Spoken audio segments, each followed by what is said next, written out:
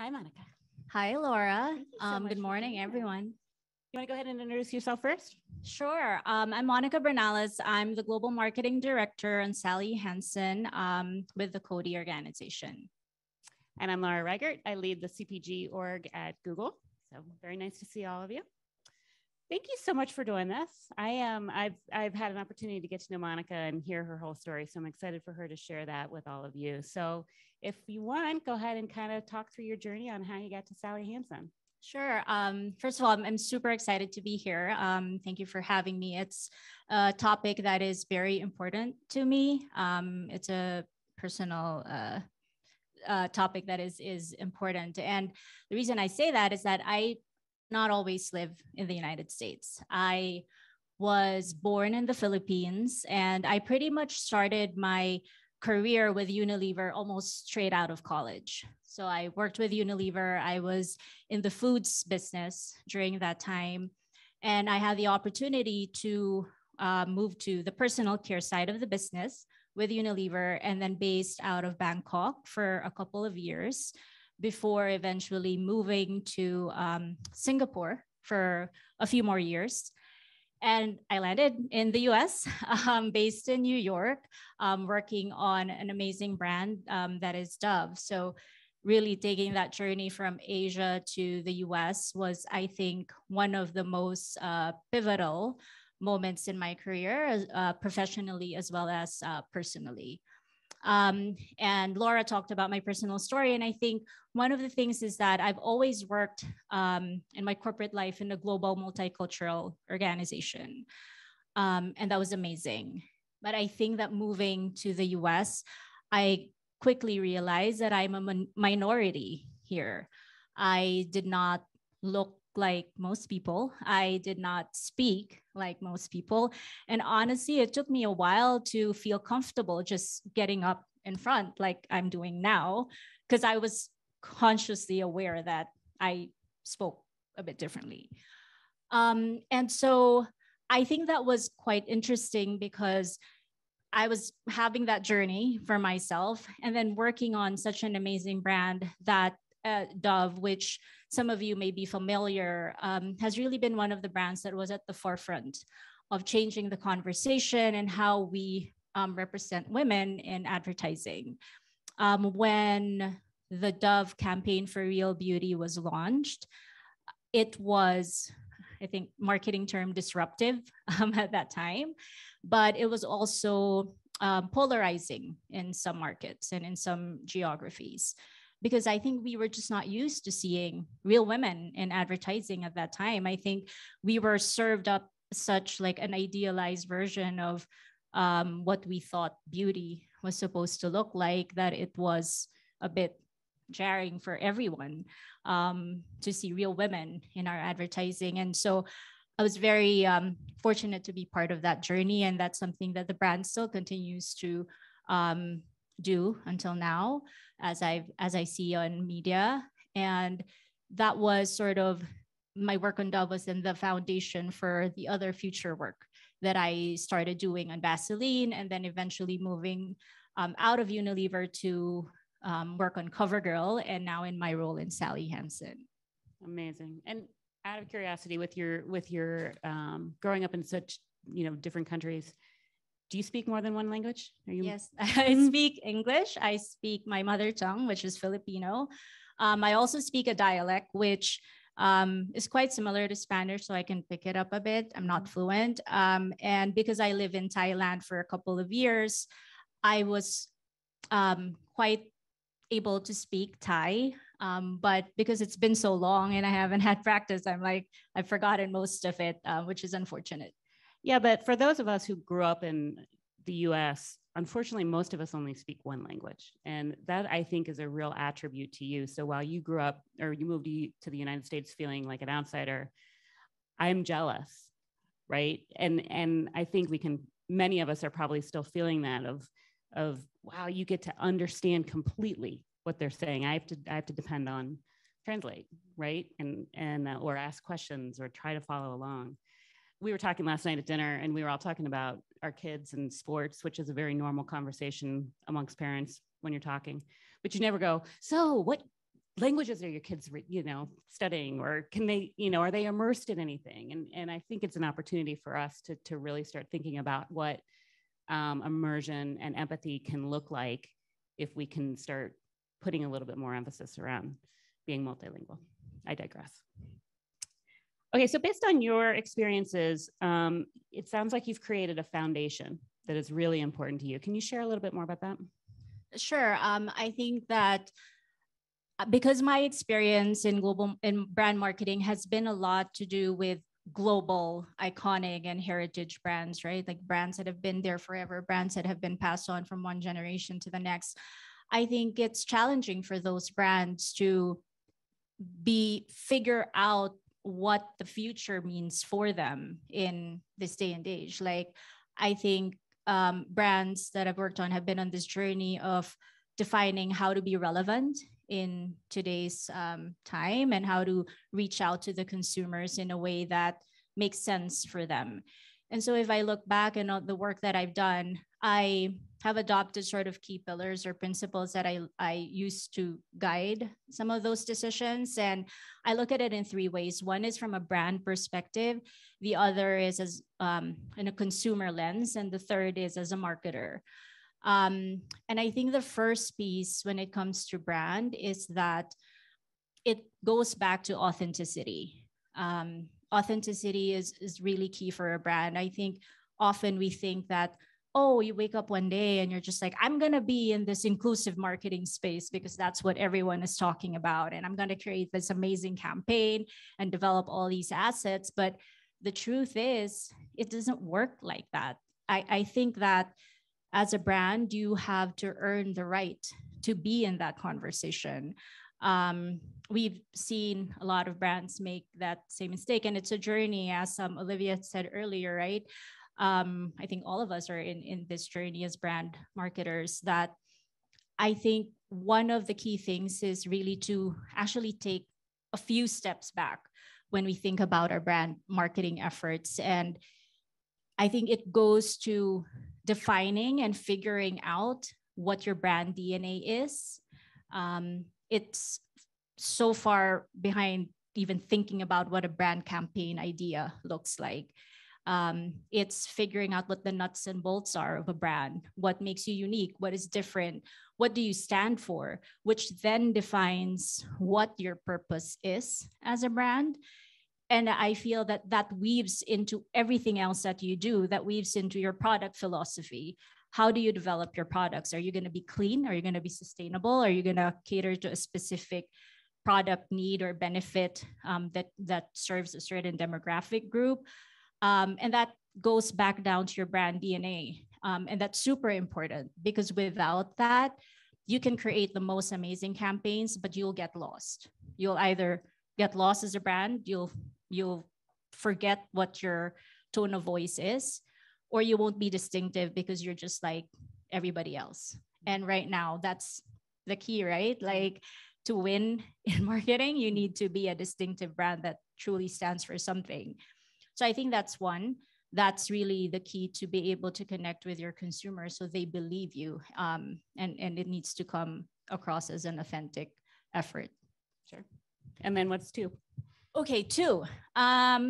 Two is all about how you connect with your consumers. So I remember when I was like really, I don't know, in my 20s, starting my career, and you do all these like tests, right? Like strength finders, Myers-Briggs, personality tests, like all these team building stuff. But I remember one that particularly like stood out. It was a strength finder, I don't know, 1.0, I guess, first version. And one of the strengths that popped up for me was empathy. And when I got it, I was like very disappointed. I was like, what does the empathy mean? Like, can I be a visionary? Can I be like a problem solver?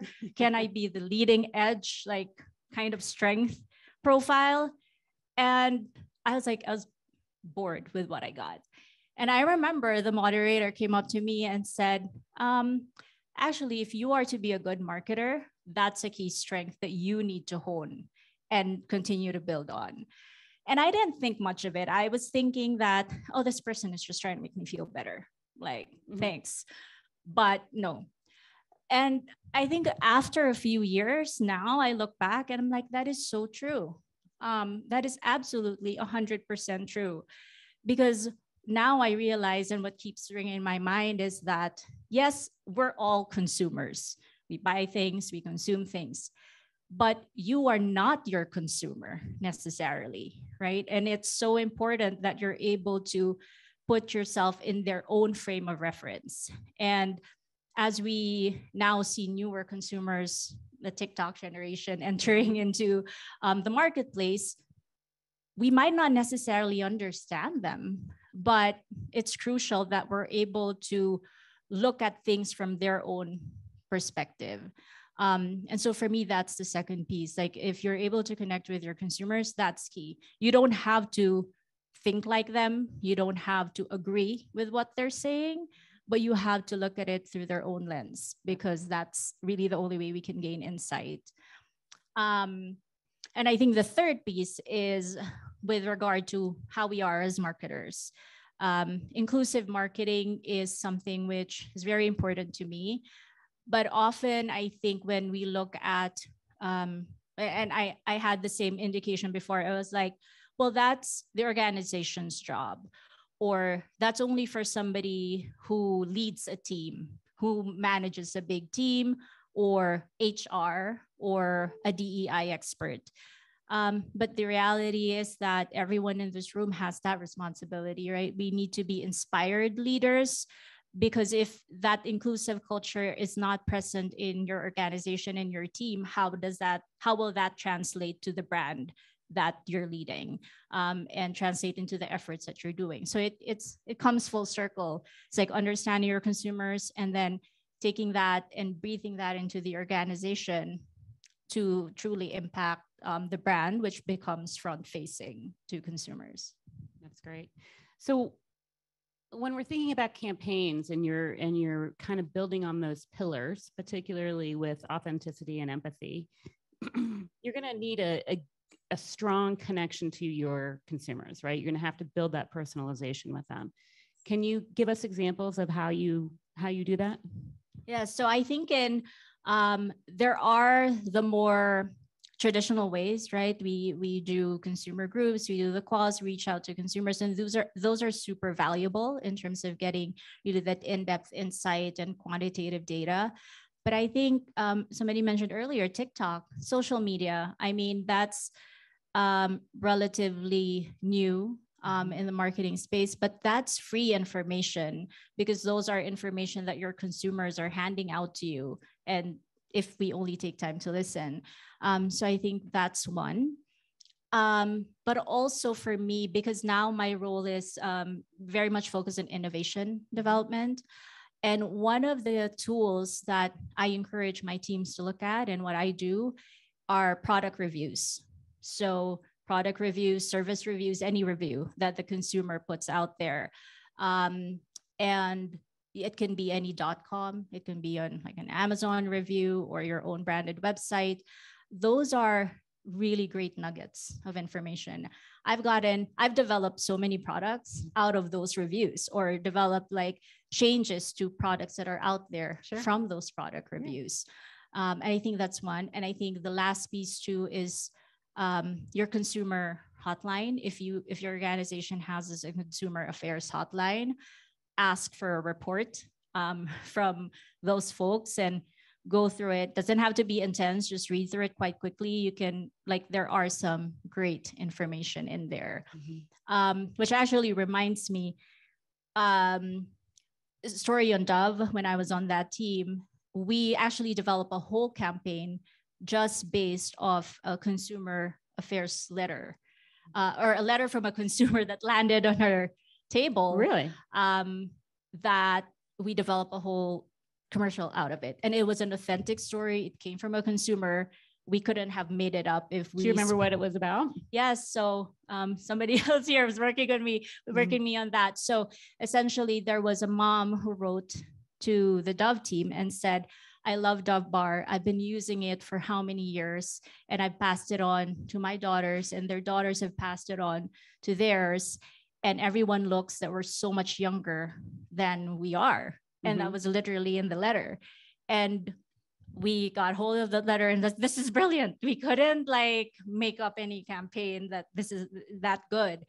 And so our agency partner then went to the house of that consumer, and we shot a TVC out of it. Wow. Yeah. I mean, we couldn't make it easier. Yeah. Right. I think that was Amazing. one of the most exciting times, like one of the most exciting TVCs that we've shot.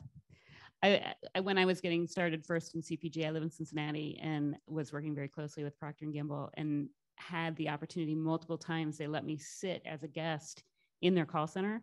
If you haven't done that yet, I can't tell you how much you can learn by listening to the calls come in just for a few hours. They'll tell you if they're taking the time to call, and granted, obviously in the new world, they probably won't. But you know, back when I was starting, when we in call centers were the primary connection, you learn a lot from those call centers. So I agree with you completely. Current events is another way that we're seeing consumers react, right? So there's a direct response, I think, in social media and how consumers are behaving based on what's happening in current events. Can you pivot quickly when you need to, based on, you know, a sudden change or something happening? Yes and no. I think that we try to do it. It doesn't always work in some cases, right? I think there are, especially when it comes to assets, like if it's a TV asset that is out there and it's not working, or something happens, like you can pull it, but that's an asset that's not good anymore. I think with the rise of digital and social media, there's obviously more opportunity there to do that. But I think that it is imperative. We do need to pivot. I think that's one of the challenges that all brands have to figure out, how to do that effectively and efficiently. Move quickly. Yeah. So I'm assuming there are adjustments that need to be made based on geography of where your consumer is located, right? So when you think about authenticity and empathy, do you have a different mindset based on different regions of the world where they are? Yes, absolutely. I think, you know, when I've been working on global brands, we would develop specific assets for the different markets. So in Asia, for instance, or the US, or even the UK, these are very different consumers. And we know that even if we look at the United States, one state is very different, right? In terms of what they're looking for, some of the values, et cetera. So I think from the global side, how we work is that we develop a global campaign, but then we have several iterations of that, and we do that in one go so that it becomes adaptable to different markets. And that's the same case for whether it's a TV asset or an Instagram or a digital asset. Cool.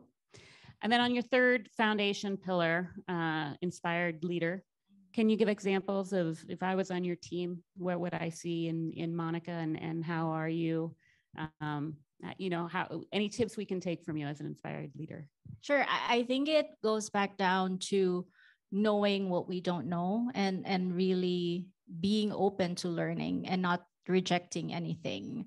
I think that's how I approach things. Like, I might not understand everything, but I want to hear the stories. I'm big around creating space for people to share their stories, because that's how I view my job as a marketer, right? Like when we create all these amazing assets and TVCs and social and digital assets, that is essentially stories that you're creating from consumers. That's their story that you're playing back to them. Those are the things that they're looking for, that you're playing back to them. So it's the same way in terms of how I manage teams and how I interact in teams. I listen to their stories.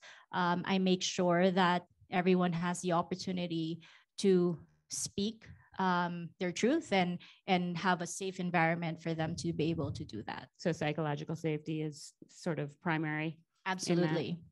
Amazing. Well, Monica, I don't have any other questions. Are there any other kind of closing remarks or anything that you have before we open it up to the group?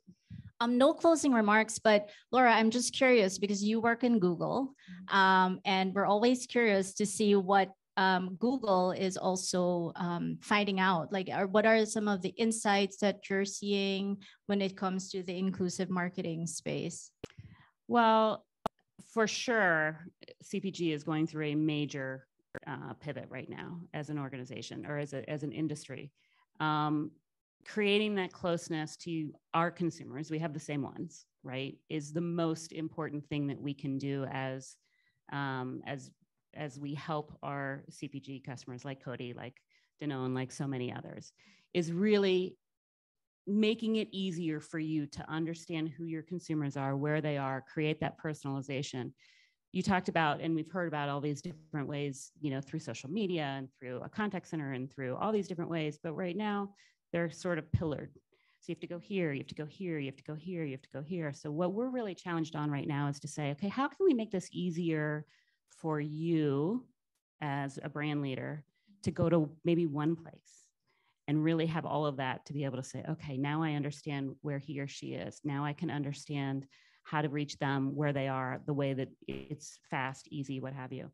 I think in general, the future of marketing and advertising is going to change quite a bit, right? You're going to be owning that own data.